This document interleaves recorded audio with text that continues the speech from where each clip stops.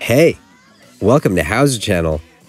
In today's tutorial, you will learn how to disable Smart Cut and Paste in PowerPoint. Open PowerPoint. Click on File at the top left corner and select Options from the list. Go to Advanced.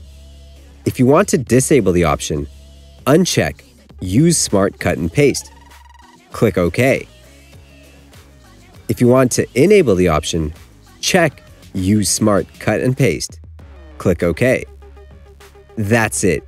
Thanks for watching the video. Please like it and let us know if you use any of our tips and tricks. Subscribe to our channel. We upload new tutorials every day. See ya!